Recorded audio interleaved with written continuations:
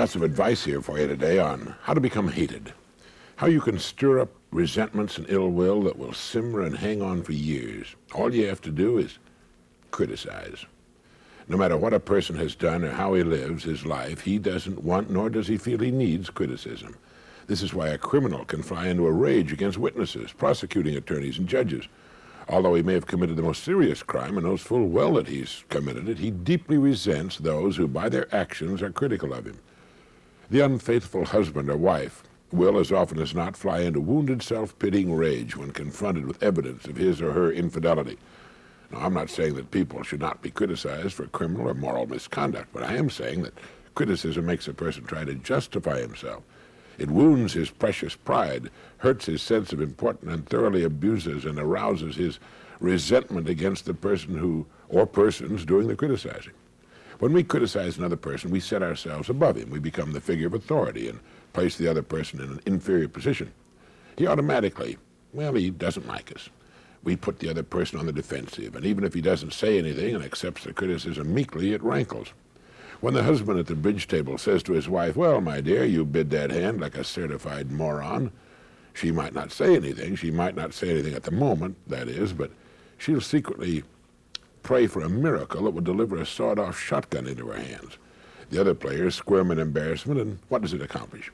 As Junius wrote, it behooves the minor critic who hunts for blemishes to be a little distrustful of his own sagacity. The best rule to use when criticism springs to your mind is to wait. Wait a while, and try to look for the reasons behind the act you would criticize. It's also a good time to ask oneself, who am I to be criticizing others? Am I really all that great and pure and all-knowing and perfect? By all means, wait until the heat of anger is dissipated. This is one of the world's most difficult things to do, and it takes a very mature person to master the wisdom and self-control to withhold criticism. But it's the way to greatness, and one of the best-known ways to earn the respect and or love of others. People know when they've done something wrong or foolish, and they usually know that you know it too. And when you refrain from being critical, they're grateful. They respect you. Often as not, they'll be much tougher on themselves and make a concerted effort to avoid making the same mistake again. It's been said that the legitimate aim of criticism is to direct attention to the excellent. The bad will dig its own grave, and the imperfect may safely be left to that final neglect from which no amount of present undeserved popularity can rescue it. It's a good line to remember. And now, just a moment for this message.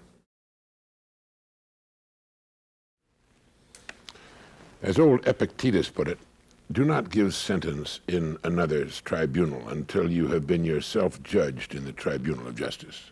The key to overcoming the urge to criticize others is to wait. Wait a minute, or an hour, or a day, or forever. Thank you.